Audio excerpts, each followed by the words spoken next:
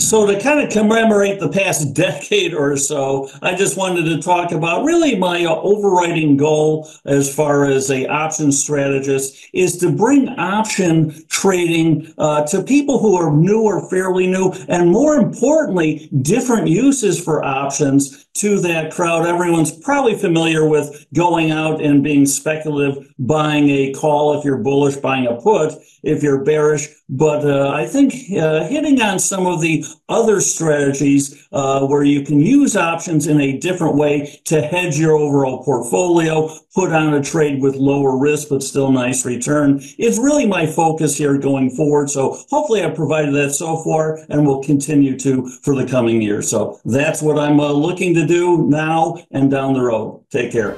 Go to businessfirstam.com for where to see our show on TV.